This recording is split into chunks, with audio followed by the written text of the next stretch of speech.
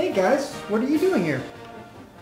I thought you went to Las Vegas. Oh no, Jeff and Duffy went to Vegas. So why didn't you go? I don't like clowns. Measure of a man, huh? Whatever it is, I bet it's an exaggeration. They're coming right at us! Ah!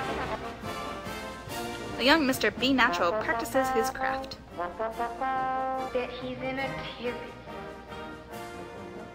I would conquer Switzerland. I would eat yogurt until I passed out. I would do my hair like hers.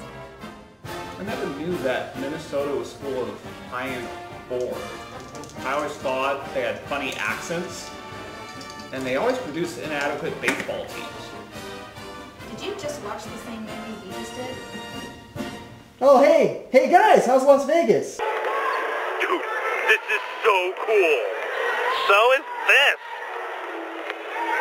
The story of how to patch a basketball using some Laffy Taffy and a Band-Aid. Why is there a car air filter hanging from the ceiling? Forget the small print.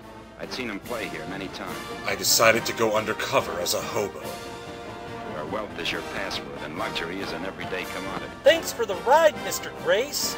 Sure thing, kid. Without the password, you look for the back entrance. But I'm sure the stars will always look to you the way they look tonight. I don't have to pretend to not be looking at your chest because you're looking at the stars. Day 48. The Germans begin to trust me. They still don't realize I'm a bear. There wasn't much time. I think they're playing inside a Hooters restaurant. I am a big dum-dum head. Okay, who wrote that? Johnny Long? Yeah, I'm from the Sunday magazine. This is for Brody. Okay, who here knows how to play basketball? I have a scarf. I told you I was not a man of violence, Johnny. Now I'm a man of violence and a liar.